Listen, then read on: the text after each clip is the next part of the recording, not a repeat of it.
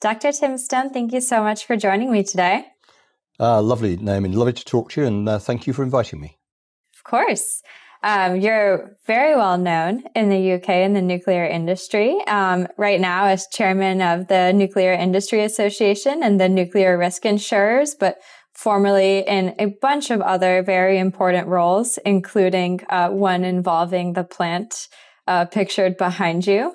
But before we get into all of your successes, how about we talk about where you grew up, where you're from? Sure. I have to say I'm very lucky. I am at that point in life where I'm doing things I'm interested in with people I like, and it's fantastic to be able to do that. So I grew up in the north of England, near a big city called Sheffield, which is where the steel industry really first started. And my parents were there basically because of the steel industry and coal. And all of my ancestors moved up there from various other parts of the country in the 19th century. So what did your parents do in the steel and coal industries? So my dad eventually was training guy. So he was a training guy in the coal industry.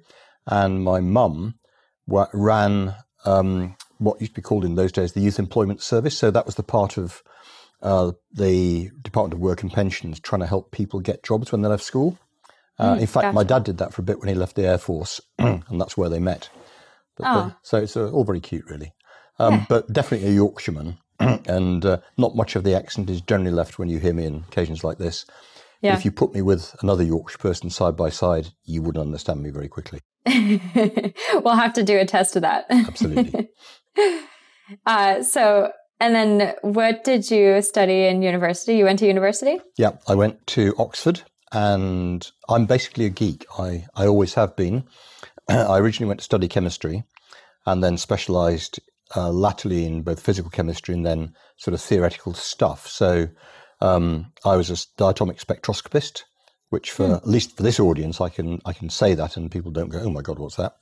And I taught physical chemistry for one of the Oxford colleges, but I also then taught classes for my own college as well.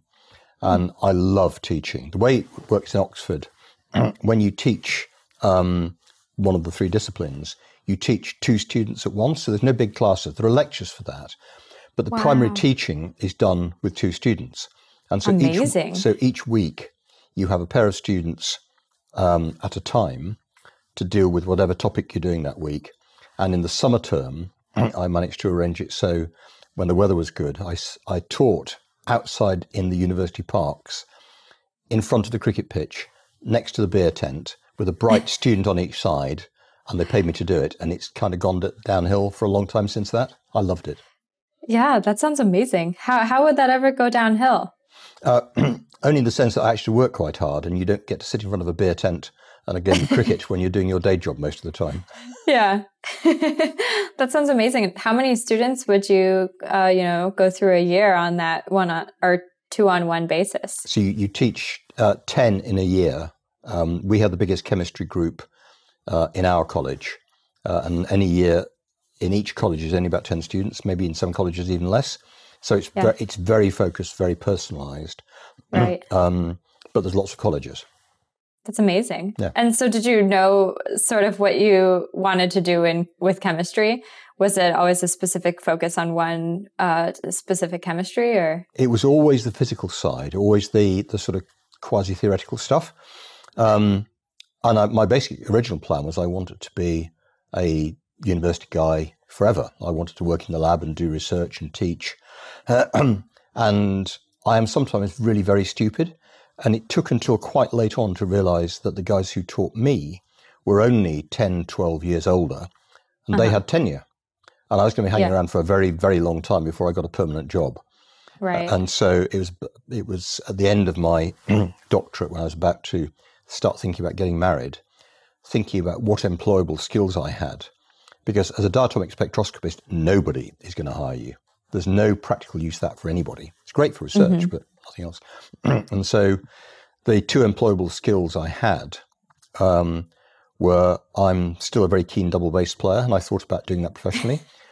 Thank goodness I didn't. But the other one is I did bucket loads of computing, even back then, because that was basically how you did the maths. And Right. so I realized all of a sudden that actually that was an employable skill. So my first job was with what is now Accenture, writing Ah, IT systems. So I started out as an IT geek. yeah. Was that a hard transition from academia to industry or? Oh, it was shocking. It was just mind-blowing because I had no idea how business worked. So I remember thinking, when Mars sell a Mars bar, they have worked out to the nickel, to the micro penny, exactly what it cost. Right. You know, all the components, the labour, the shipping, the packing, the lot, and then they added a little bit on for the profit. And the idea that you might sell it for a lot more than that, or sometimes less than that, just never dawned on me. I had no Unthinkable. idea how business worked. So that was the big shock. So going in to do IT for big companies, my first job was in the Treasury, then I did stuff with insurance companies and with a big supermarket. But everywhere I went, it was, my God, this is how business works. This is really weird because, of course, it's not scientific. Right. It's to do with people and behavior. And so it's just utterly irrational when you're used to measuring the world in, you know, nanoseconds or grams or whatever it is. The world isn't like that. And so that took me probably about a decade to really get my head around it, by which time I changed job anyway. But that was a real shock. I had no conception. Yeah, good to have that learning experience. That was and fun. So you said you went to the Treasury next? So with what was then Arthur Andersen, the first big job I worked on was in the Treasury in British government. And in those days, we had really high inflation. And the way they tried to manage the government's budget was they set cash limits on different bits of expenditure. And they were completely disconnected from the way that the normal accounting and management worked in government. And so it was about how do you create a different accounting system that keeps the old one intact, but then imposes these cash limits across different blocks. So we had to build an entire new budgetary system for the government. And that's a huge job. It was. And when we started, the budget in those days was sometime in March. And this system had to be up and running for the day that the finance minister, the chancellor, stood up and said, here is my budget for the new year, and here are the cash limits, which people have to stick to. And the system had to be ready and going. So there was no case of, oh, it's running a bit late, oh, I'm terribly sorry. It just had to be done. So that was quite entertaining as well. Yeah. High pressure jobs you've had. That was fun. That was fun. I these days don't do stress, but it was a really good way of starting to see how a real professional discipline worked. And I have to say the Arthur Andersen training was fantastic. So that was a much easier way than it might have been to start out. Yeah. And then what introduced you to the world of nuclear energy? Oh, I had a long transition before I went anywhere near nuclear. So after Arthur Andersen, part of what I did in sort of in the spare time in between jobs was I built a big financial modelling system that we sold to about 160 banks in London. And it was a way to price the leases of things like ships and aircraft and oil rigs, so big, expensive assets. And there used to be all sorts of tax advantages to leasing the things rather than buying them. And we built a really good model that was very good at pricing them, sold it to, I said, a lot of banks. And one of them came along and said, came along and said, how do you fancy coming to run our software that we have in the US where it's a real business? And I thought, that's interesting. So I did. And had you ever been to the US before? Only to Chicago for training. And of course, Chicago is either boiling hot in the summer or unbelievably cold in the winter. So I had no idea. And with a 7-month-old son, a border collie dog, and a wife who couldn't then work in the States, we moved there in January 84 to work in what was then Chase Manhattan. Took the model that they had, rebuilt great swathes of it to change the way that the modelling worked to make it much more accurate and more able to win bids. And then realised that I understood the numbers pretty well, and what the bankers were doing on their side of the deal actually wasn't that hard by comparison. And so I then moved over and got more and more involved in the deals and ended up running the leasing business for Chase internationally. Amazing. I then moved the team to a UK investment bank, came back here. Long stories with that. Then got involved, and I will get to nuclear in a minute, then got involved in lots of projects and project financing for all sorts of infrastructure stuff. And on the way past, started working more and more with the government on these big projects. In 2003, the government put me on the board of the European Investment Bank as British director, because I understood big projects, and the British government director had to be someone who understood that, because the EIB board has to approve all the loans. So that was quite useful. Then I did led a rail review for the government in 2004. And then for no particular reason, I started thinking, well, people are starting to talk about carbon, and we're going to need some more nuclear power stations. So I wrote a paper for Treasury just saying, this stuff's going to come back. And by the way, this is what you have to do to build the things. And didn't really think any more about it. And then there was an energy white paper, and the government said, looks like we're going to have to build some more nuclear. And then in 2006, I was taken out for a drink by a civil servant who said, we've put your name forward to help figure out how we're going to deal with the waste and decommissioning from new nuclear power stations. Hope you don't mind. And I kind of said, well, what have I done to deserve that? Anyway, I didn't hear any more about it until about a couple of days before Christmas. I got a phone call to say, you remember that conversation we had back in October? You're starting on the 2nd of January. And I said, well, I haven't applied or put in a CV or anything. Oh, no, we've got all that. And we've looked at you and we've looked at the others, and you're by far the best guy for the job. And I went back into the office and I said, guys, I appear to have been seconded into government. And the office were kind of nervous because it was nuclear and what's going to happen. And I then went into government nominally part-time to sort out waste and decommissioning. And then it just sort of growed from there. And once I was in, because I'm a practical guy and understand projects, and the scientific background is really useful because I could understand the technical detail. And it just sort of, it grew from there. And I've always been, ever since I was 8 years old, I actually wrote a piece for school when I was 8, actually about the thing behind me. When Calder Hall opened, I remember as an 8-year-old getting a book out of the library that explained how a nuclear reactor worked. And I already at that point, I knew what atoms were and molecules. And I kind of had an idea that atoms were made up of protons and neutrons and stuff. And it sort of made sense. And I wrote a piece for school, for my homework for class, and ended up drawing the diagrams of control rods and fuel rods and graphite on the board. Wow. And it just seemed entirely rational and practical and sensible. And so ever since then, my view had always been that at some point, gas will last for so long, but you're going to end up with electricity. And so nuclear's always been there at the back of my mind. And when I was then actually brought into government, it was, well, how can I help make this stuff happen? So that's kind of how I became involved. But it was from coming to government to try and deal with one particular problem. And then, if I say being let loose like a kid in a candy store, I don't mean that quite as flippantly as it sounds, but so much to do. And, between the civil servants who I knew, as it happened as well, so got on with them, it was clear that we were going to have to do a lot of things to help prepare the ground to let people build new nuclear. And so it's things like producing the white papers that allows the legislation to come through, like figuring out how to deal with planning permissions, like looking at the regulator to see if the regulator's got the capacity and is structured properly to do this stuff, because we're not built since the mid-90s, and much of the nuclear industry was just sort of fading away quietly, apart from the decommissioning work. So it was kind of, how do you restart an entire industry? So there was lots of fun. And I wasn't a civil servant, and I absolutely was never a politician. I didn't work. I don't do politics. I keep right out of it.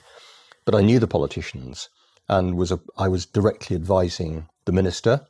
And for the first 4 years, I was jointly advising the minister in the energy ministry, well, the ministry responsible for energy, and the finance ministry, because it was a joint appointment to sort out waste and decommissioning. And they kept me on in both roles as the nuclear work evolved. So I was just very lucky that I was able to use all my scientific background to understand the context, but also my finance and deal background to understand what we had to do to try and make this stuff actually work in practice.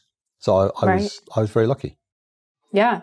And you're very necessary, because we do need some innovative financing and some, really hashed out plans for rolling out the new nuclear. We do. And it's really interesting when you stand back. The last big thing that governments did around financing was privatization, where we took things that the state had built, and sold them out into the market. And there's been, in many countries for the last 30 years, this general idea that the markets will sort things out. And if the markets aren't working, it's because you've got the wrong market, so invent a new one. Mm-hmm. And actually, what you've realized is that with the pace and scale of change that we now have to deal with climate change before we get anywhere near net zero, there are actually limits to markets. There's only so much the market can do. In the UK, a listed company is generally known as a PLC, which is a public limited company.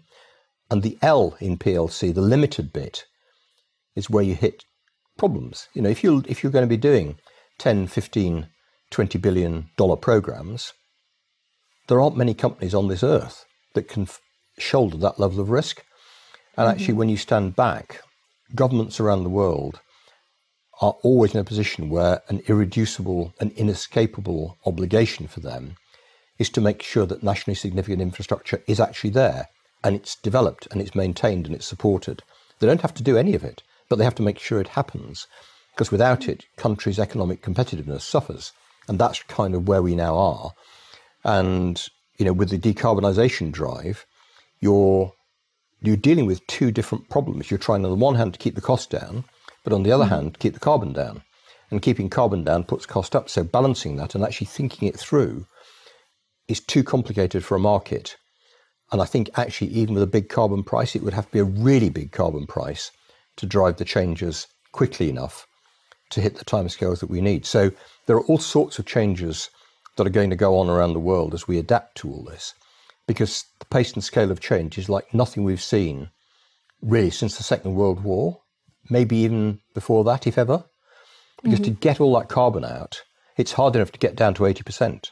To get down to 100% reduction, that last little bit is going to be monumentally difficult. So expensive. Nuclear, there is no way you can do this. I cannot imagine any possible route that you can't do it without a lot of nuclear in the mix. And the harder you try and drive the carbon out, the more nuclear you need. Right. So are you, sort of insinuating that it should be both the government and private investors' responsibilities to finance these projects, rather than just relying on private investors to finance the projects and for governments to set essentially the goals that the projects would accomplish? Governments have to make sure that the process starts. So if you go back to, I worked on carbon capture and storage and all sorts of renewables as well when I was in government, so not just nuclear. And to make those work, governments helped a lot at the beginning. And they helped initially by providing big subsidies to make investment look really attractive. So market price in the UK for electricity is about £40 a megawatt hour. The early price that we offered into solar was £440 a megawatt hour. Wow. Just to get it going. And as you build more and more and more of the same stuff, the cost comes down. The schedules become more predictable. That's happened in many countries in the world outside the UK on nuclear. It happened here on renewables, and we have to make it happen on nuclear. But it's the starting point that's the hard bit. And with big nuclear, with gigawatt scale nuclear, when you're talking, $15, $20 billion, that really is hard. There are no companies that can do that on their own. So you've got to find a way of spreading it out. But once you get to a point where, A, the costs are coming down, and I am as certain as I'm sitting here that the numbers can come down to the numbers which the renewables guys are now talking about without the intermittency cost. But once you get down there and you've built several of them, the investments themselves at that point where you know that you can build them and you know that they're going to work are wonderful assets for pension funds, for infrastructure funds. Because if you think about the investment needs of a pension, you need things that pay out over a very long period of time. You need things that pay out not just over a 10-year period, but over 20, 25, 30-year period. And so nuclear projects are wonderful assets for pension guys once you know that the risk of delivering them is sensible, is manageable. So it's how we get to a point where we have basically a mechanized process. When I gave speeches working in government, I said, for nuclear, I want a car production line. I want the things coming off the end, one after another, after another, after another, the same color. You can't change the wing mirrors, exactly the same. And that's how we get the cost down.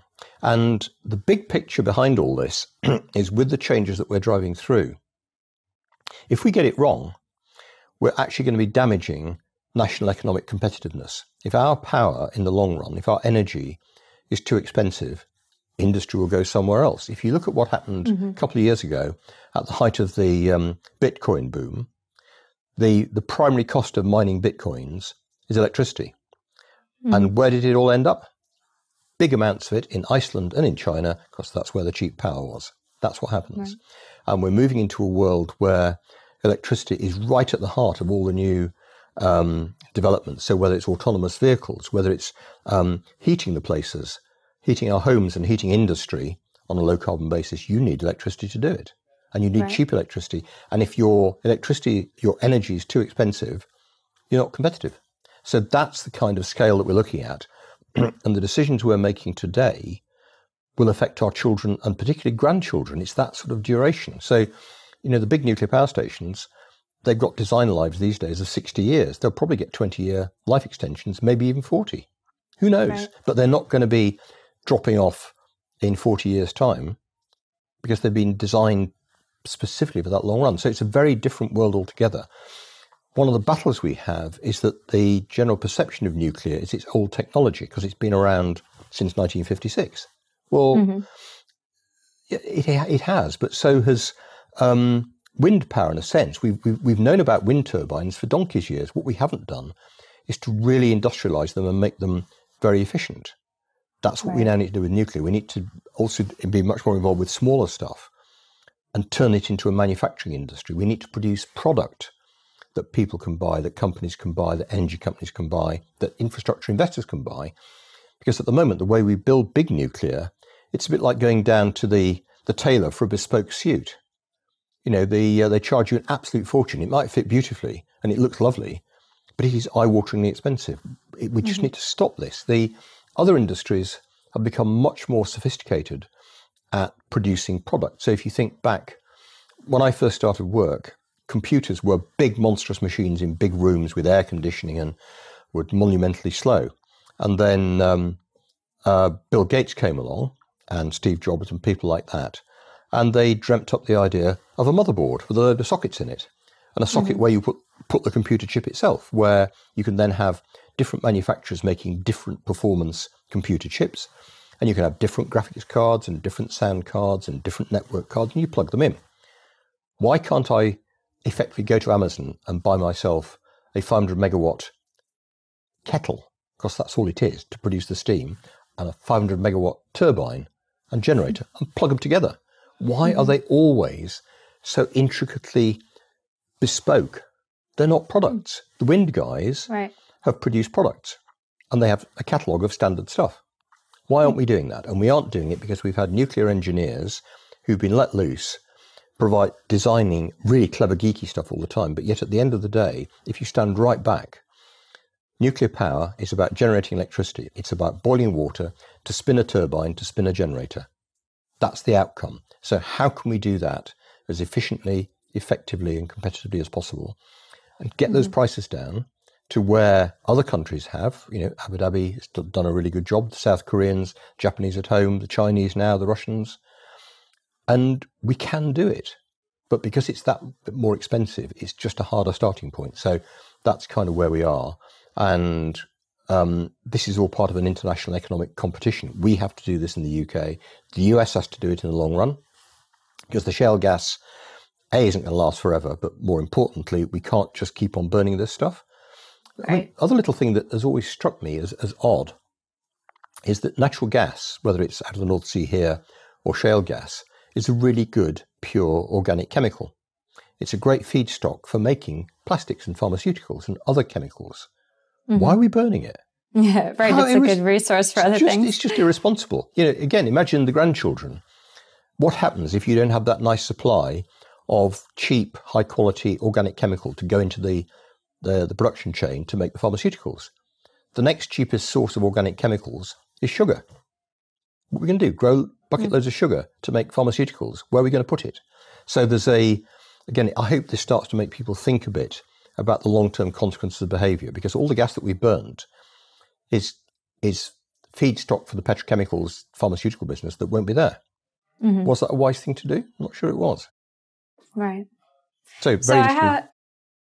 Yeah, extremely interesting. I have a bunch of questions to ask you on those topics, but I guess because you do come from such a financial background, my first question for you, you touched on it a bit, talking about how a lot of people in the nuclear industry are focusing on geeking out on the technology and making really cool new nuclear technologies. But what we need to focus on is making the nuclear cheaper in the first place.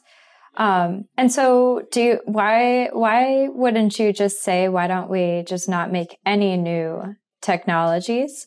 We use all older designs for these large plants and try to get more of a production line going for, the material, the components needed to build those plants. On big ones, I agree with you. At this point, we have enough big designs that are built and proven.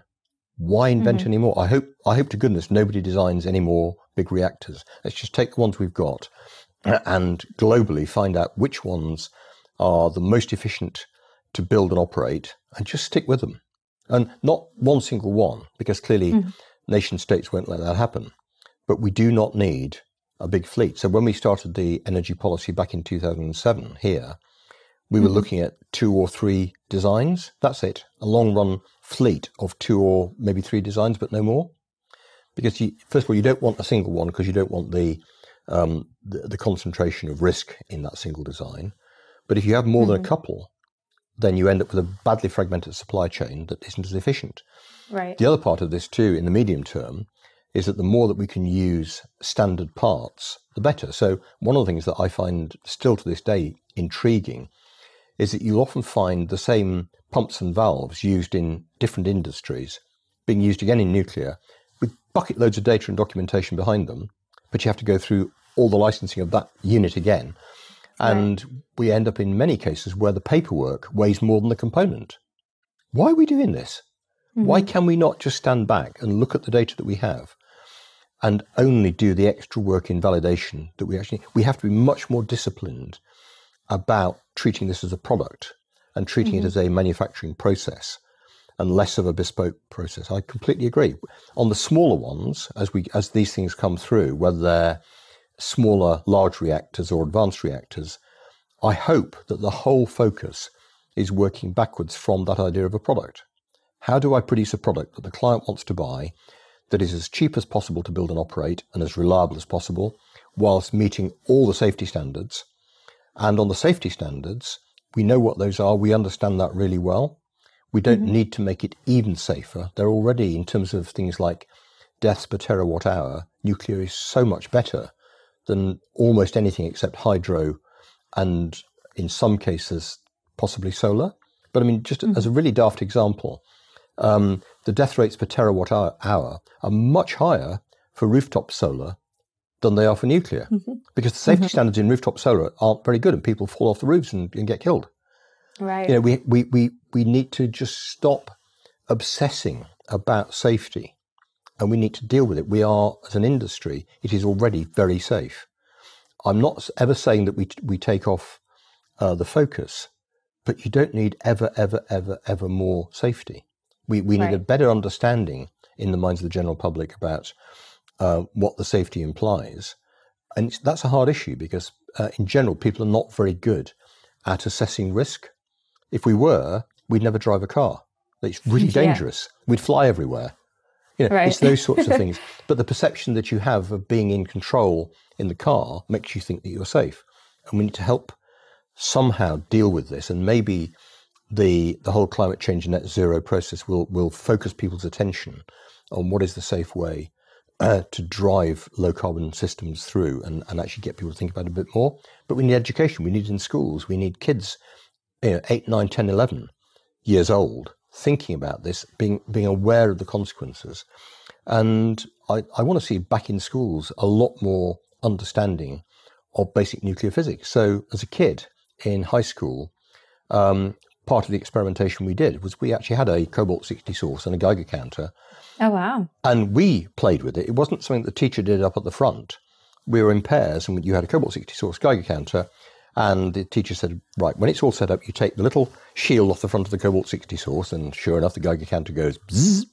Then you put a sheet of paper in the way, and it slows down. And you put a sheet of aluminium foil in the way, and it slows down even more. But it's kind of demystified it a bit. Yeah. And we're just too...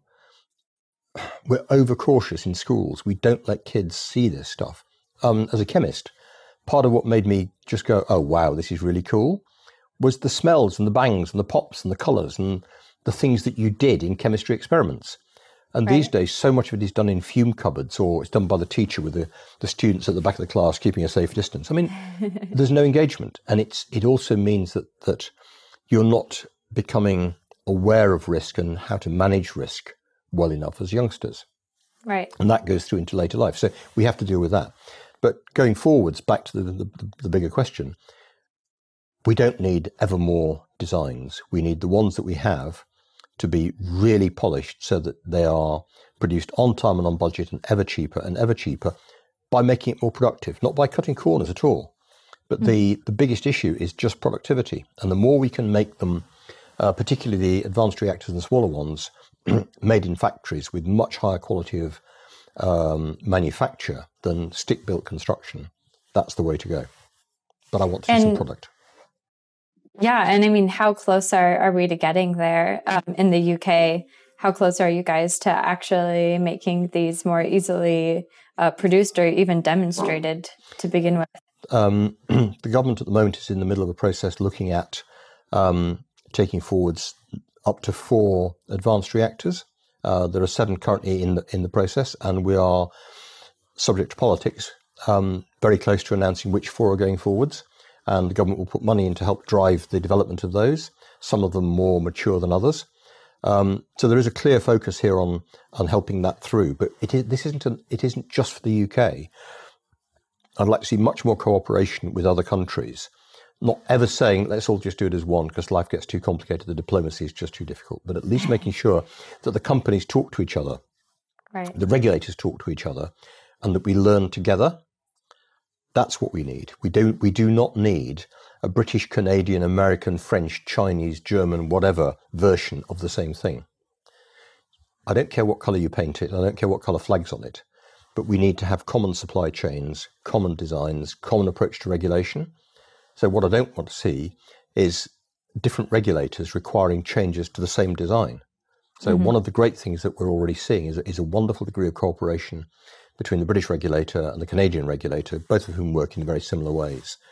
And the more that they can share their experiences and kind of mark each other's homework and take comfort from the work that each other does, the more efficient we can make it. Yeah, that's great. And are there any roadblocks right now to making that supply chain run smoothly and efficiently? I think probably the biggest roadblock at the moment is confidence. The industry as a whole is pretty much suffering from lack of trust and confidence within themselves with governments around the world because of all the political changes that have happened. So restoring that is really important. The industry as a whole hasn't got that much work, so it's kind of bumping along the bottom. And when you're in that state as a company, you scrabble for every little bit of work you can, and there's not much public spirit around. I mean, there's a bit, but there needs to be a lot more, and that comes with a better workflow and a better profitability and a better attitude.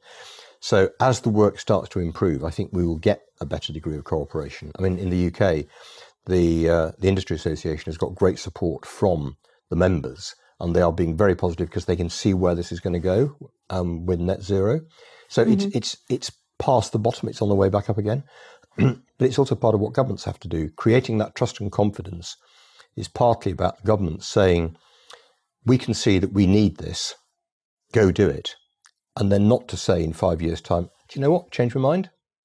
You can't do that. As I said to somebody the other day, if you look carefully in the Oxford English Dictionary, there is no such verb as to uncommit. You have to pick, you have to say what you're going to do and stick to it.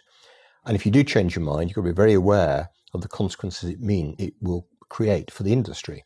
And Right. restarting an industry is really hard. If you restart it and then cause it to stop through lack of trust and confidence, or because you changed your mind or you've dithered, restarting again is even harder. So going back to my point earlier on about governments ultimately bearing responsibility for ensuring that nationally significant infrastructure is built and is maintained at a sensible price, that's about trust and confidence. It's about governments making their minds up and sticking to it, and actually being honest with people and not pretending that they can change their minds. Now, here politically, we've been very lucky because the politics has been pretty good over the last decade and a bit, in that the major political parties have both been okay with nuclear, but we need to do more. The industry needs to do more. We need some successful build and operation happening, because, as they say, nothing succeeds like success, and the sooner we can get things up and going, the better. Yeah. So would a big step towards that to be, devising more practical policy, or how can we accelerate that? It's first of all, government being clear about their objectives. So at some point there'll be an energy white paper out. I don't know when. It's been promised for about now. We'll see. But when it comes out, I really hope it's clear in saying, given the challenge of net zero, this is the no regrets level of nuclear that we need. A good chunky number that people can go, yep, that makes sense. I understand why you've said that. And I now trust you that you'll stick to it. And so government, when they say that, have got to be quite clear in everything they do that they mean it. And on the back of that, then there's the financing issue. So we're looking at different ways of financing new large projects. Smaller ones will become much easier anyway. But we need to think quite hard about how we get the whole process going to prove that it's doable at sensible prices. As I said earlier, I've got no doubt that on a fleet build, the electricity cost out of these things is way down with the very latest, the very best of the renewables, which in terms of system cost is even better still. So I've got no doubt that that's where it goes, but you've got to do it. And it's how we build that confidence. And we just get on with it. That's the challenge for the politicians, the civil servants, and for industry and the shareholders to be brave enough that when the government says, we need this, industry and shareholders go, okay, I trust you. Yeah. We need that trust back. Yeah, absolutely. So before, you had mentioned that when you worked for the government's Office for Nuclear Development, you did a review of the nuclear regulator. What was that review like, and what did you determine? So that was looking at how effective the regulator is as an organisation. I wasn't clearly going anywhere near anything to do with the way they assess or implement safety. I mean, so far not my world. But it was looking at how they operate and how they can be more effective. And essentially, it was trying to see as an organisation how they could work better. And so part of the consequence of that was they were taken out from the middle of a government department and made much more independent, much more self-standing, with an independent board and on a proper financial footing. And the change in attitude has been wonderful. They are an absolutely fantastic organisation. They talk about outcomes now. They actually talk about the consequences of what they do. Whereas a decade ago, you kind of got the sense that the ideal nuclear reactor, nuclear power station for the regulator, one that was cold and dark with no fuel in it because there was no risk. Whereas, of course, the risk is a different risk to civil society, that there's no power. And so we now have a regulator who are just wonderful, even down to the point where the way that they work with decommissioning, they've been hugely helpful in helping some of the decommissioning sites think about how they can do things better, cheaper, faster, safer, and not just turning a handle on an old process, but challenging them to think. So the idea of focusing on outcomes is wonderful. They nowadays talk about and are driving what they call enabling regulation. So it's not the dead hand of government sitting there saying, oh no, you can't, whatever the question is, but how can they help you to do a good job? How can they help you to operate really safely, but without being stupid about it and actually thinking practically about the solution? So you wouldn't recognize them from where they were. And they've also managed to attract some wonderful people in to the organizations, both on the board and in the teams there. They're a great bunch of guys. And it's probably one of the most enjoyable things I've ever done, because by just being a little bit pokey and taking on the system, the consequences, from my perspective, are fantastic, and I'm really proud of what they do. And for my little bit of help, my catalysis as a good chemist, they've moved enormously. They're fantastic. And it'll be interesting to see if you could do a sort of compare and contrast around the world. I reckon they're, if not the best in the world, they're up there with anybody else who might be vaguely competitive. They're fantastic. And it's made a difference too to the nuclear companies, in that you've got a much better relationship with the regulator. I'm not going to say for a minute it's perfect, they never are. But they're also learning all the time, and they're also trying to get better in terms of the consequences and the outcomes of what they do. Yeah, absolutely. We try to talk to our regulators here a lot to really try to understand what's going on in their plans for the future of nuclear, because they really are the ones who can push the industry forward or hold it back. Yeah. Well, it's interesting that there's a big cultural difference between the way the US works and the way the UK works. The UK regulators are outcome focused. Yeah. It's all about the result. It's not the process. Whereas so much of what happens with the NRC and many other regulators too is about process, and the idea that the process is what keeps you safe. Well, that's not the way the world works. You're much better off saying, actually, that is the outcome. That's what has to be achieved. I don't care how you get there. Just be as creative and clever as you can, but that's what you have to do.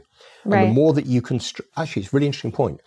If you look at the theory of mathematical optimization, if you're optimizing something, adding a constraint will do one of three things. It either won't have any effect at all because it's outside the other constraints, or it's there with a bunch of other constraints at the same place, or it makes it worse. Mm-hmm. You do not make things better by adding constraints. Right. And so part of the attitude of an enlightened regulator is to look at the constraints and say, which ones of these are actually helpful? Which ones of these are just there because they're there?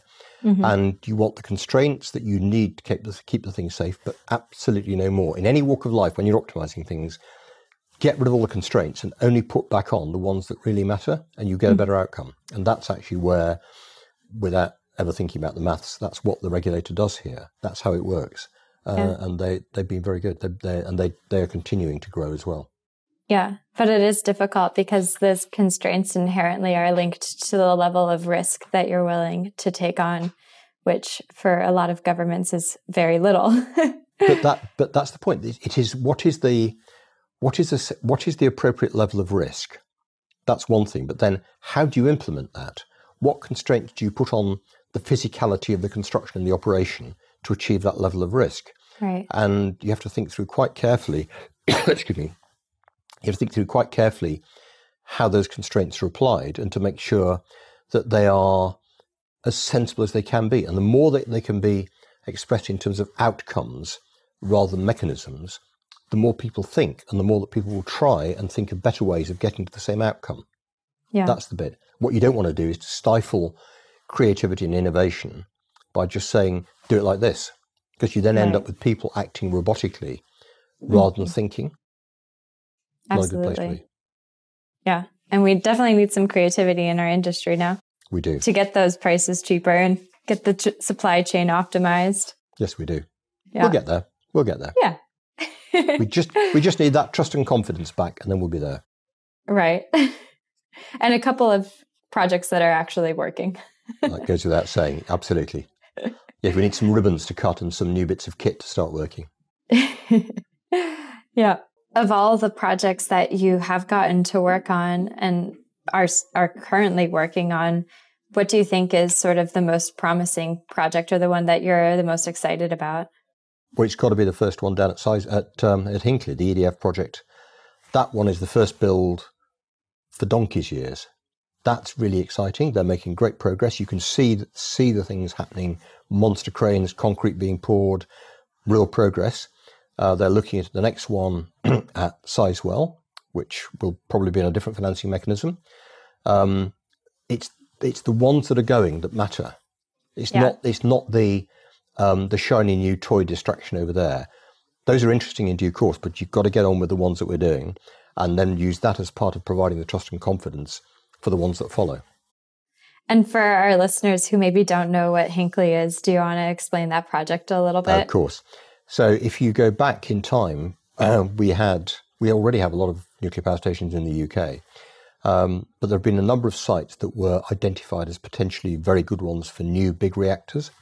Hinkley is down in Somerset. There's an old reactor already there to be decommissioned, but there's a big site next door, which is Hinkley Point C, so it's the third reactor down there, the third set of reactors. It's very close to the Bristol Channel, which if you look at the map of England and Wales, on the left-hand side, below Wales, there's a big channel that comes in, and the water around there is the cooling water that will be used for Hinkley. EDF have owned that site since they bought it from British government, 2008, somewhere back there. And it's been one of the very best sites along with Wilver and Anglesey, where for donkey's years everybody said that's the place to build. It's down in Somerset, so it's a long way from anywhere because you always put these things on the coast. And EDF started work thinking about that about a decade ago, and they're now charging away merrily. There are thousands of people on site, hundreds of apprentices being trained down there, lots of work being done, and that's the first.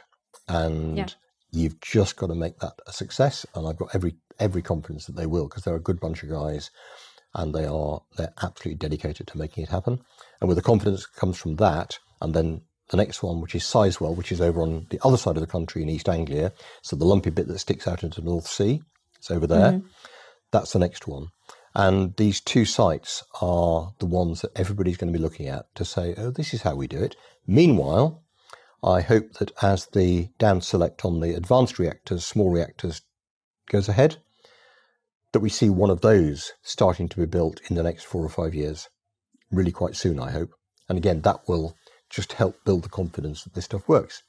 And when you look at what other countries do, if Abu Dhabi can build 4 big nuclear reactors in a country that had never done anything like that before, if they can do it, we must be able to do it. This is a great engineering nation.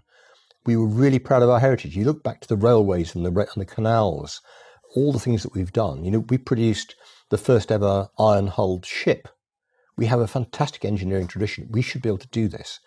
And part of it is, I think somebody said, getting your mojo back and just, just having a go. We need the enthusiasm, and the EDF guys have provided a lot of that. It's been fascinating. I remember saying to a friend of mine that the chaps who were leading the EDF project reminded me of a couple of guys driving a turbocharged laser-guided bulldozer. They just went on and did it. And that's what we need. We need that sort of drive and determination, and the confidence it then produces. That's what we need. We'll get there. Yeah. I like your optimistic view. Well, you have to do. You have to do, because without it, the UK will not be economically competitive. That's the fundamental point. If we're going to drive the carbon down, we have to do this as part of being economically competitive. So it's not kind of a nice to have. I've got a couple of grandchildren. I want them to have a world where the UK is a competitive nation. This is part of that. It's part of the legacy we leave for them. Sorry, it's part of the legacy we leave for them. Yeah, no, it really is. And you guys just had a new goal implemented, right, for like 80% reduction in CO2 emissions by 2050? So we have in the UK an organisation called the Committee on Climate Change, which was set up basically to be an independent organisation to advise the government on how to deal with climate change. And a few weeks ago, they came out and said that the government should adopt a target of driving greenhouse gas emissions, carbon dioxide, to zero by 2050. We were the first country, I think, back in 2008 to legislate for an 80% carbon reduction by 2050. This just takes it, if I say the last 20%, that's the hard 20%. But yes, the Prime Minister has actually already enacted through Parliament a legally binding commitment to get the carbon down to nothing by 2050. That's hard. But it does make the point that we are committed to driving climate change and dealing with it. It makes the point that we're going to do something about how we get there. But you are looking at restructuring the whole of the energy industry, domestic heating, transport, not just cars, but road and rail. And in the meantime, if you think about just cars, an example, within the next decade, we're going to see a rise of a lot of autonomous vehicles, to the point where those, I believe, will become the public transport system of the future. So in the way that you deal with Uber now, there'll be the equivalent of that for public transport, but except it won't be owned by the state. But I want to go to the shops, boom, on your app, the car turns up, takes you there, beetles off to another job. Right. Where those cars charge will be, and when, will be dictated by the business model of the guys who own and operate those cars. It won't be about some tweaky time of day pricing on an electricity. It'll be driven by a business model. We have to think about, how do we get the electricity to the places where those cars will charge, which is probably going to be car parks. How do we make sure the electricity infrastructure, which was designed for a very different era, can cope with a very different distribution of demand? So if we were to go for, just for example, if we end up going for electric heating, and I assume that will be heat pumps of some variety, air source probably, for efficiency. But if you're going to go for electric heating as well as electric transport, then the final mile, the distribution system, is almost certainly going to need to be significantly upgraded in most places, because it was put in for an era where you had lights and a telly, but you didn't charge cars, and you mostly didn't heat your house like that. Right. So even things like, if you want to buy an electric car now that has a big range and therefore a huge current to charge it, in many cases, your ordinary meter in the house won't cope with it. The fuse in the meter will blow. So you actually got to think about the whole infrastructure. So it's a very different world altogether. And I can't think of a time where we've had this pace and scale of change that affects all of us. It's really big. And driving the energy through into the system is only part of it. It's a much bigger job. And with it comes lots of different jobs at a time when artificial intelligence will be changing the way that a lot of the workplace operates. So lots of conventional middle management jobs become automatable. What do all those people now do? Well, we've got to rebuild the energy system and everything that goes with it. So lots of different jobs there, retraining. There's a huge opportunity from all this. And that's where the education piece of it comes in, as you were talking about, to really get people educated on the different types of energy and how to get involved in the energy space. Absolutely. And one of the things that the NIA is looking at is, what can we do to help with schools understand the challenges and the opportunities that are coming, and how can we help the teachers explain to the kids, and the kids then ask the parents what this all means, to actually try and help catalyse that public discussion. Because actually, to be honest, the public discussion about energy is pretty facile still. It's getting better because of net zero and climate change, but it's still pretty facile. And the comprehension of energy as a system, with all that means to engineers, is just not there for most people. Most people assume the electricity comes out of that white socket in the wall. They've got no idea of what's behind it. Do you think that part of the reason that people maybe don't pay as much attention as we think they should, or don't understand the system as much as we want them to, is because it is so daunting, and that maybe it's almost worse to try to explain it to them because then it makes it scarier? No, the reason they don't understand is because it works. They don't need to. They know that when they switch the light on, it comes on. They know that when they plug the computer into the wall, the power's there. They know it works. It's been bomb-proof for donkey's years. Right. And so nobody's had to worry about it. And as a student, that was probably about the last time we had the real problems. We had a strike in the coal mines, and this was all politics. And on the back of that, the country went to a 3-day week. So power was only available for 3 days a week. Wow. Which was at one level quite fun, because as a student, I didn't rely on very much for electrically. And when the power was off, I had a load of candles around the room, which was great. It's a very lovely atmosphere. Relaxing. I didn't mind. But the world is very different to that. Very, very different. Right. And we won't be able to do that with our cars not running because we don't have electricity. And the phone wouldn't work. Your phone will go flat after a bit. Your laptop will go flat after a bit. I mean, and we'd rely, without quite realizing, on the information and the data that goes with that. You need electricity for it. The world is very different. All those connections, as we're doing now, that's how the world works. And it all relies on electricity. It all relies on energy. So you can't just ignore it and say, well, we'll deal with it at some point, because it affects the whole fabric of society. It's the way we live. Absolutely. So a very different world. So speaking of the different world, As we wrap up here, if you could go through, what do you think the energy portfolio should look like in the next, 10, 20, 30 years?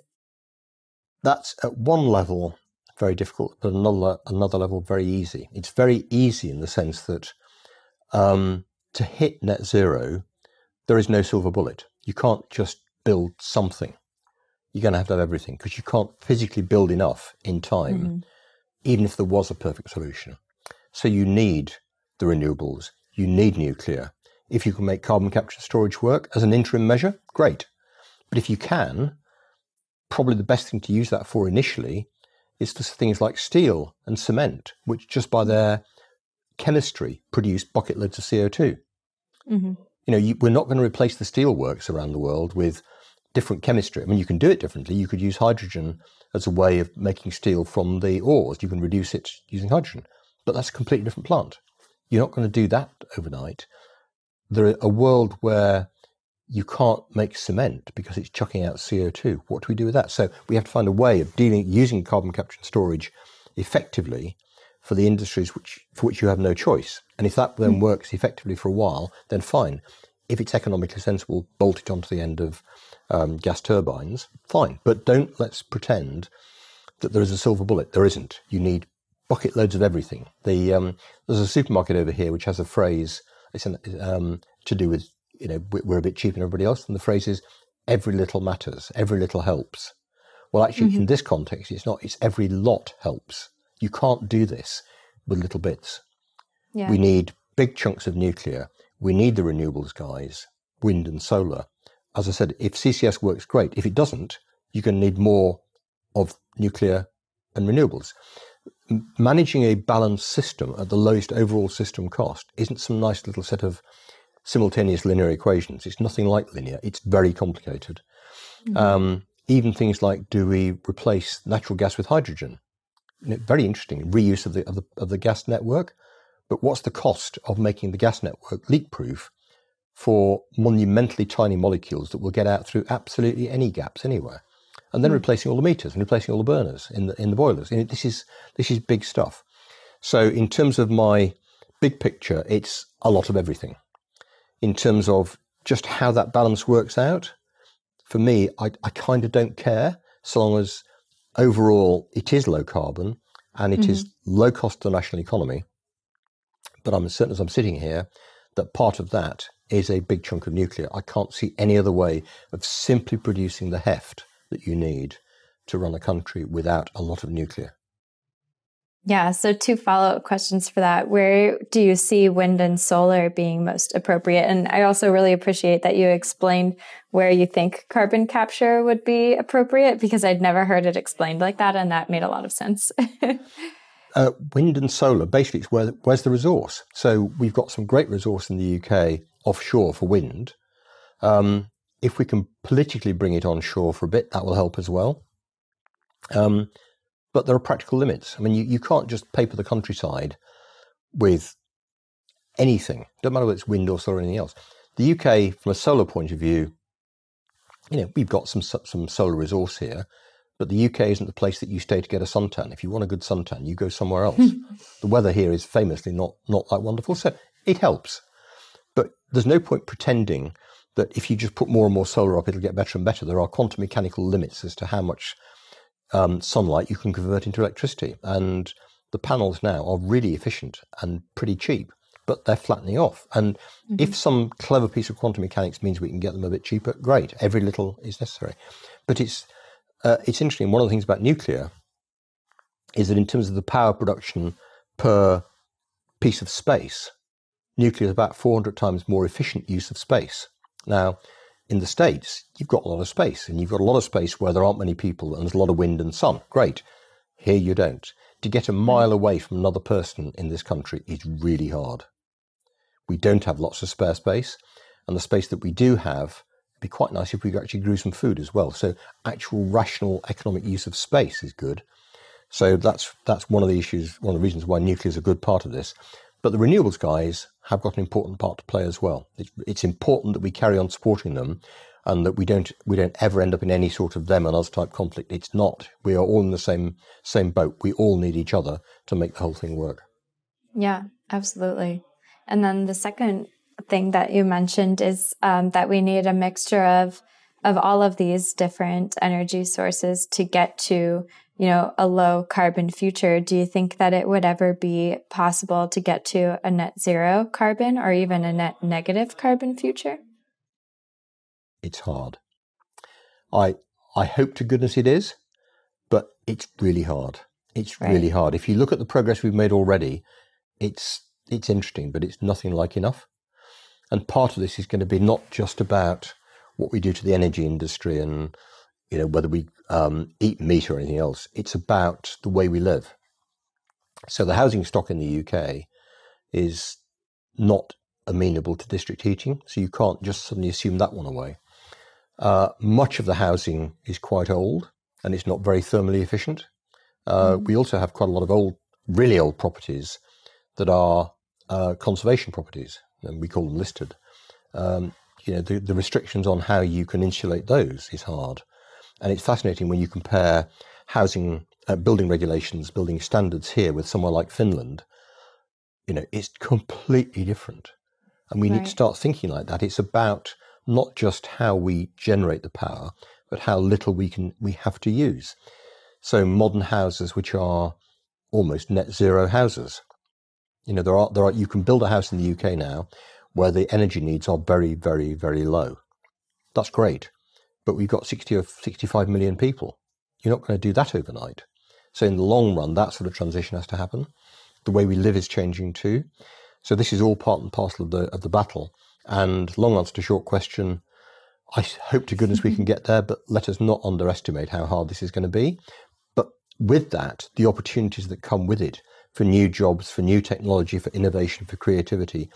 But it needs an absolute level of grit and determination to just make it happen. Absolutely. And with that, Dr. Timstone, thank you so much.